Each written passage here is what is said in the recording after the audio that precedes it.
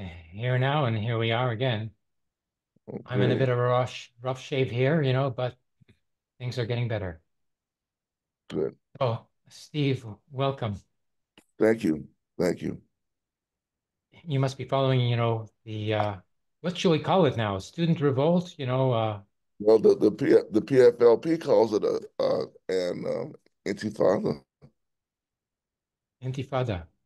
That's they call it. But whatever, I mean, definitely it's a revolt on the campuses in Yeah. the U.S. and it's supposed to spread around the world soon. Um, Demanding divestment, showing solidarity with the Palestinian resistance, and they're being attacked wherever they are standing up and being organized or being attacked physically, attacked by the police.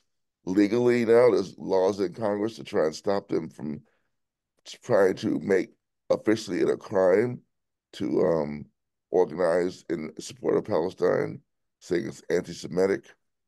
But that's kind of where we are right now. Yeah. Mm. Yeah, it is around the world now. I mean, there's a student in camp. Oh, sorry. My microphone is right here. There are student encampments in France, England, Good, Italy, good. We need Germany. Yeah, like it's spreading all over the world. that's Huh. good. We need to spread. Need And more. two Iranian universities have offered scholarships to any American students that are expelled from their universities. Okay. That's that's very kind of them. Yeah, that solves that problem right there. You Um, know, I mean, and by scholarship, they mean, not only tuition if they have tuition in the first place, but residence costs, living costs. you Students know, have to live, and one here they're country. drained of their blood in order to get some studies done in the United States, that is. But elsewhere, like here in Quebec, we have, next to no tuition. France, there's no tuition. United States, tuition all over the place, plastered. So, and All right. that's what makes this entire struggle, this entire situation, to me, kind of unique. Um, these are even though there are members of the working class, and I'm going to assume some poor people in these universities. In general, these are middle class to upper middle class students, Mm, because we're talking about what the major universities in the United States are very competitive to get in, and these people who are protesting are at the major colleges. Major meaning the ones that have at least three or four graduate schools: mm, School of Medicine, School of Law, School of Engineering, School of Business, School of Nursing, something like that. mm, So these are major institutions, and for Iran to make such an offer, I hope that there's a deluge of people who are eager to go. One of the demands that people have raised in this country is to overturn any suspensions, any expulsions, and any criminal charges against the students. mm. It's very interesting, though, Abraham, because the way the media is playing this. Let me give you an example of the media play.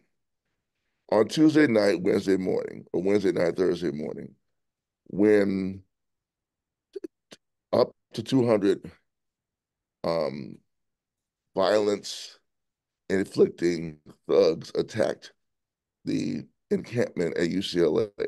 Okay. Yeah. Right before then, the chancellor of the university said he wanted to end the encampment. Huh. Now, the first attack was by the fascists. Yeah. They attacked with rockets, fireworks, knives, bats, bear spray. Um, they came with the intent to harm people. Now, not everybody, but in Los Angeles, the newspapers were clear. There was no police presence for hours, Mm, and this was an attack. around this country, around the country. They said, oh, there was a clash between different factions. Therefore, the violence of the paramilitaries, the pro-imperialist, the pro-Zionist forces was excused as, oh, they're just clashing. Since the um, encampment was destroyed, it has been it seems to have been in the news forgotten that this was an attack, and the governor himself had to cover his ass. Remember, this is a state camp, a university of the state campus, Mhm. one of the top universities in the United States. And for this is this is where having a global view forced him to say something. Just trust me, as I talk to you right now, there are lawsuits, maybe class action suits being filed against the university. I know at USC there have to be. The people there are more wealthy than students at UCLA. Mhm. So the legal liability they created for themselves is being totally dismissed by the press because the press has to this create the image of the pro-Palestinian groups as being disruptors, as being anti-Semites, Mhm. as being no one worthy of being concerned about their legal or physical safety. Mhm. And that's really been one of the real, I wouldn't say uh, down marks, but one of the real concerns I've had reading the news and watching the political tea leaves in the United States. No one, except some people local in LA or in the state of California, no one has condemned the attack on the students anywhere. I mean, no politicians, no one with some political clout will say that people, students at Columbia should not have been arrested. Mhm. Students at USC should not have been arrested. Students wherever in the United States, there have been up to 2,000 arrests. Yeah. 2,000. That's a lot of people, Yeah. and no one is demanding the charges be dropped. What they want to, it seems as though the the federal government. I, I think this comes from the top. This is my opinion based on how the U.S. works. This comes from the top, from the White House, from um, the Department of Education. Whoever can control policy, they want these encampments to end, and they will do whatever they can to repress the students. But any physical attacks on the students is being excused. Oh Mhm. well, they're doing this, and they have to be punished. So let's just beat them up. Mhm. And wherever the violence has occurred on the screen, such as at Emory University, where they took a professor down to the ground, smashed her head against the concrete, etc., on the Mhm. cameras for the world to see. Mhm. This has been excused, Mhm. and it just shows me that at this stage of the game, at least with the student protests, the government and the deep state essentially are not will not allow criticism of these violent attacks to be aired in a meaningful way by the U.S. press. Mhm. Now, the L.A. Times, like I said, local media in L.A. have said something. They have to say something because it's so obvious. Mhm. But and the governor said had not talked about the violence. He's talking about, oh well, you guys took too long because his university doesn't look too good, does it? Mhm. No, it does not. So there's a lot of embarrassment. I think they're trying to cover it up to hush it up. They want to call for a quote an investigation, which will accomplish nothing, as we all know. Every investigation in the United States is always a cover up, Yeah. be it the assassination of Kennedy, King murder was never investigated. I mean, anyone who is any all these investigations are always a whitewash in general. But that's my statement to those to our viewers that the U.S. state is determined to betray the pro-Palestinian cause as disruptors to education and um, anti-Semitic, Mm. and that's they're sticking to that line. Um, yeah, that's how I see the situation right now. Yeah, so true. And all of that in spite of the proof, the video that I circulated even that showed the Zionists, fascists, attacking the section of the barricade at UCLA that had written on it "Jews for Palestine." Okay. And they shouted to the Zionists, we're Jewish. They said, we don't care. The Zionists said, in Well, return. I want to say something about This that is a civil war, a Jewish civil war, that's coming down to. exactly. Um, I think that's a very good point. But I want to argue that those who attacked the demonstration, students, those who attacked the demonstration were not police. I'm of the belief that they are members of the Proud Boys and other violent groups, and here's why. About 40 years ago, in Greensboro, North Carolina, a group of anti-racist communists were having a rally in the black community against the KKK, against the KKK terror. It was an organized demonstration. The police they had a permit for a march, etc. The police went on lunch around noon. The Klan showed up at 12:10 and opened fire on the demonstration. It was very convenient that the Klan showed up right when the cops left Uh, because the Klan knew they had been working with the cops and they found out when the cops were going to be leaving. mhm, I'm of the opinion that the UC LA administration and the UC police knew these these people, these young men had assembled and were attacking the demonstration. There are reports that they were even on site and just watching watching things go down.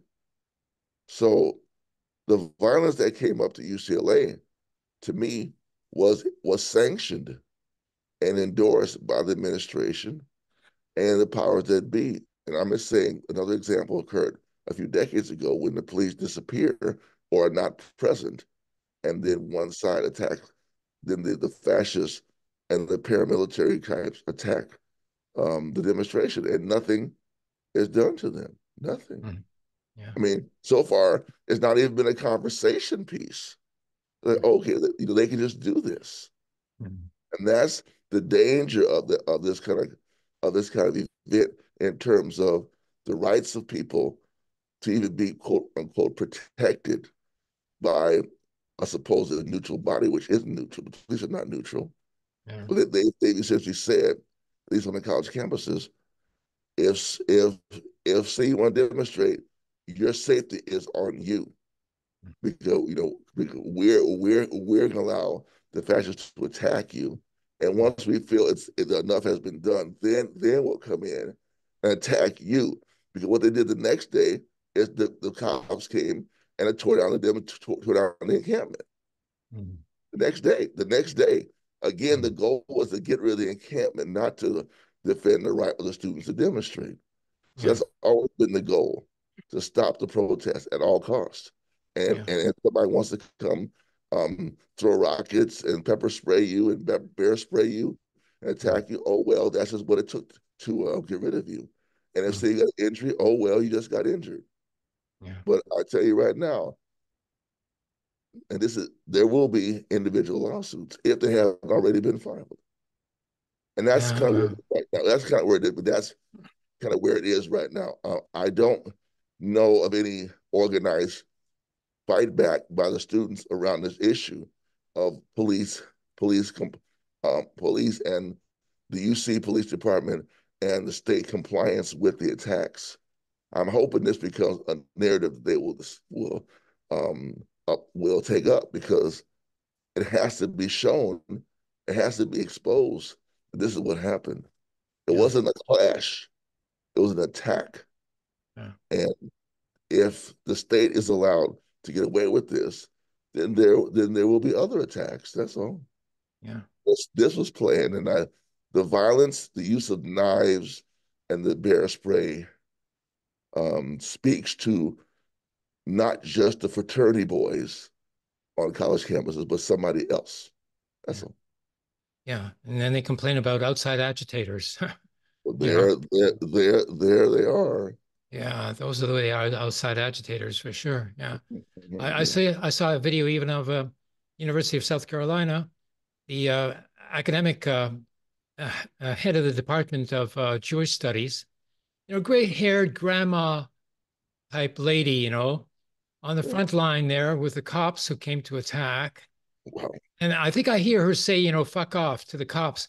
Next thing you know, she gets dragged out of the mass of people, demonstrators there, pulled along, thrown down to the ground, handcuffed and taken away. This grandma. Yeah. No, no. There was to be. See, this belies the rhetoric from the state. Oh, let's de-escalate the situation. Let's de-escalate. No, there was no attempt to de-escalate, none whatsoever. Mm. No, there was no discussion about de-escalating. Especially when you grab a senior, okay, he shows Mm. such disrespect to the elderly. Mm. That that sends a real signal that you don't care about anything, They don't nor care about anything at all. No, no. they don't care. They don't care because it's just how it. And it also says this is not a civil society. When it comes down to it, violence is the way that they speak. Violence, sanctions, and death. And Yeah. that's what they want. And that's what the Yeah. police, especially in Texas, Mm.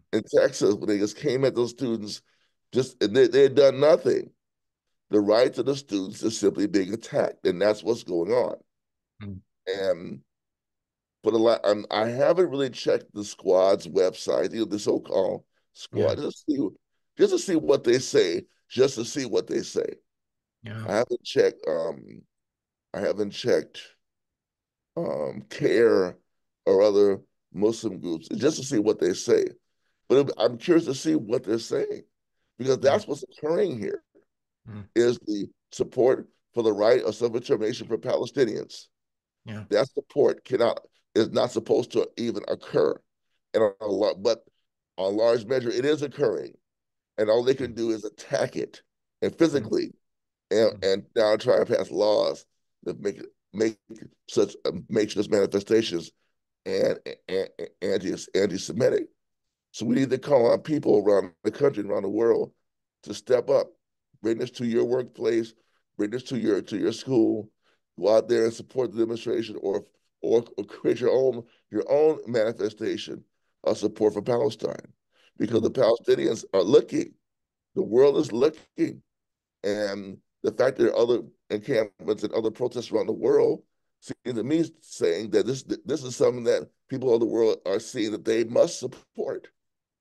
So I think it's a great development. It troubles the ruling class. It troubles the ruling class. When Yeah. they shut down schools Mm. early, Mm. when they shut the campus down early, so it's over for the year. Mm. That means that they feel troubled behind this, Yeah. that they can't control it. Yeah. So they take away the campus. They take away the campus as a place of organization. Yeah. That's all about. Yeah. Well, they remember what happened during the 60s, with the student revolts against the war in Vietnam. And they tried to stop that, but it didn't work. They even sent in the National Guard that Yep. started shooting students. And Kent that's State. when, Yep. that's when the uh, the uh, American war in Vietnam failed. You know, at that point, when they were shooting down students, they and exposed, that what they were doing, to the Vietnamese, is what they were willing to do to Americans as well. Well, then that was too much for Americans to take. So, that really helped to bring that war to an end. And that's why I think Biden, as he was walking at a press conference and wouldn't answer any questions about the student revolt, finally had to answer, when some journalist shouted at him, do you want to, or do you support bringing in the National Guard? And he had to say no. That was it. Like no, no way. Can he afford, to let the National Guard in there, And they, of course, they would come in there, to use maximum force, and they would kill a few students in order to intimidate, everybody else. Right. And he knew that this would be the end of his administration and the Democratic Party for sure. So he Well, said no. That's that's a it. very That's good. all. That's very good. That's very good that you mentioned that because what if someone, oh, so far, no one has been killed by the fascists and the pro-Zionists or by the police. Mm, But I'm going to say, I hope I'm wrong. I think inevitably someone will be killed, not because I want it to happen, but I do think that at a certain point, someone is going to quote take the gloves off, and mm, we might have a Chicago 1968 scene at mm, one of the demonstrations. So I'm wondering what is the state doing to avoid that? Because eventually someone is going to be killed. mm, This could easily have happened at UCLA. It could easily have happened there. mm, Easily. The level of violence that was inflicted for hours by the Zionist paramilitaries on the students. The use of the weapons, the knives, the bats, the bear spray, etc., the firecrackers. I'm hoping there are no deaths, but I do think it's going to happen eventually, not because I want it to happen, but because this, just like you said, I don't think that Biden wants that on his hands, especially since these students they're not going to be voting for him for president. These people can vote and they're not going to vote.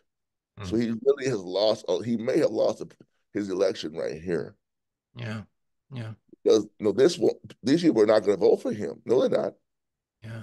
They're going to say no. We'll just sit this one out. We're Mm, 18 to 24, 8 to 23. It's our first election anyway, maybe or mm, second, mm, and we're not going to vote for you. We're not mm. voting for Trump. We're not voting for you. And he may have lost. This may have cost him the presidency. This, Yeah. Yeah. Yeah. Yeah. this, this, Yeah. because this is organization. These are people. If people are determined enough to go and risk getting suspended, risk getting expelled from school, risk getting arrested, voting is nothing for them to miss. Yeah. I Yeah. think it's that election. So I think it's over for unless Biden can get. And remember also, um, Abraham, that the Palestinian, that the Arab community in Michigan and other parts of the country Oh, has yeah. Yeah. already said that they're not going to vote for Biden. They've already Yeah. shown they're not going to vote for him. Yeah. So he's really in trouble. This may be the nail in the coffin. The demonstrations and the attacks on demonstrators, the attacks maybe the coffin that cost the election. I don't think these people are going to vote for him. I Yeah. don't think. I may be wrong, but Even here in Montreal, during my vigil at the Jewish community campus, I received a number of threats, so the level of violence, is threatened to be yes, increased, and these people are capable of doing so. And they yes. think that they can get away with it as well, because Well, they're they got to. supported. There's even, Oh, a law now, like what they call it, the Antisemitism Awareness Act. I yeah. think it's been passed. No, it's not a law yet. It has been passed by one house of the Congress. Uh, The other house has to amend it and pass it, and then Biden has to sign it. But it mm, has been passed by one body. Yes, it has been created as a bill yeah. that that can become law if the Senate approves it and if Biden signs it. So yes, it is possible. Uh-huh. Uh-huh.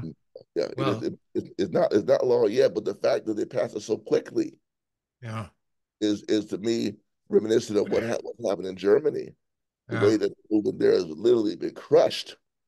I Yeah. mean, when people who come to speak at conferences are banned at the airport from entering the country.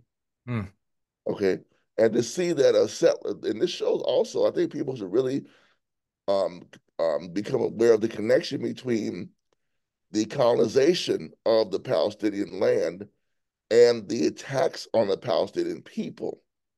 The reason that you have these attacks on the Palestinian people is that the Israelis have basically established a fascist society mm, over the Palestinians. In my opinion, how else can you explain the home demolitions? mm, Where in the world are homes demolished mm, of people of a certain ethnic group? In Israel, that's it. In the United yeah, States, the so-called the natives were moved off the land by force. mm, So home demolition, the whole issue, everything about the laws that that allow the dispossession and oppression of Palestinians. To me, that's a fascist state. yeah, yeah, So colonization of the people, theft and violence against the people to steal the land, and now the mass murder through the post October 7 period by the Israeli Defense Forces, the bombing of the Iranian embassy in Syria.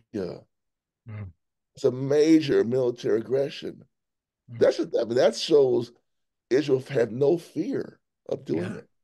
mm, Okay, so that's what's happening at campus, and that's why it's very important for our viewers to become involved, to support, to be vocal, to get organized and fight back because we need to maintain our movement. There's going to be ebbs and flow in any struggle, but we have to be determined to fight and determined to win. yeah. I think when you refer to a fascist state, I mean, you refer to a fascist society, even. I think Yes, that you're right. It's not just a fascist government. It's not just a fascist state that has right, been treating right, right, Palestinians, to this, right. racism for 75 years, Yes, yes, 76 years now. yes, But yes. but the whole society, the whole educational system, the way that they pluck, students out of high school and shove them into the military right away, where they're indoctrinated to obey orders and nothing else and not to think. This is a really, like very advanced fascist society.